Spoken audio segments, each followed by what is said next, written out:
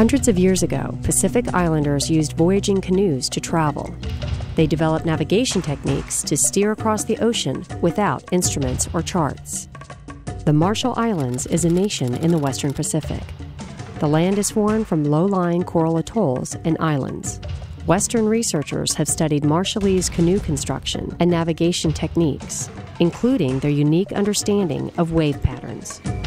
As deep ocean swells strike islands, some of the wave energy reflects back to the ocean. As swells pass by an island, some of the wave energy bends, or refracts, to create a crossing wave pattern. Wave refraction patterns are visible in this satellite image.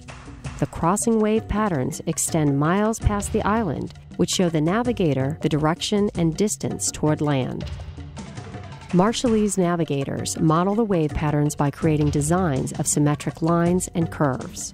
These devices, commonly called stick charts, are used to prepare for a voyage and to teach students.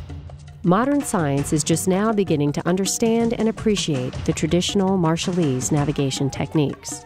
With only a few surviving master navigators, it is crucial to pass on this knowledge to their children so this unique maritime heritage will not be lost forever.